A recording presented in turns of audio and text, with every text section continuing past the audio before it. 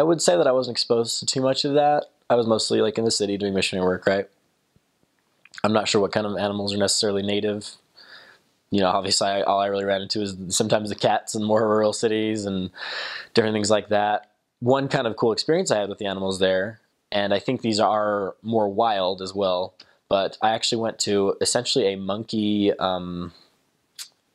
preserve. It wasn't really a preserve though. Is the thing is the monkeys were really allowed to do what they want. They were running free in this area, but you just pay a small amount of money and just go in this sort of monkey habitat with these. I'm not sure what kind of monkeys they were. I think we just refer to them as like the Japanese monkeys or something.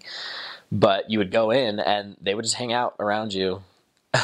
And I remember I asked one employee what to do if they got close because they would do that all the time. And he's like, I would just not, I wouldn't be scared or anything. They're not really aggressive necessarily. They're not going to be if you don't bother them. But he also encouraged us not to necessarily reach out to them and try to make contact or anything.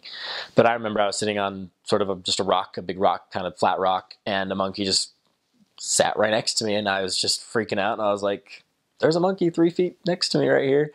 And I got my companion, took a picture, whatever, and that monkey actually tried to come and like groom my back. Like it got it behind me and started like touching my back, and I kind of freaked out and ran away. But it was a really cool experience. That's probably the most exposure I had to animals while I was there, though. So, in terms of the plant life vegetation, there's a lot of bamboo, and the cherry blossoms, like I mentioned before, those are really pretty when they bloom.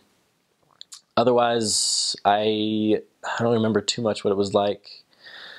There's, people have their small gardens and stuff. There's the bonsai trees sometimes.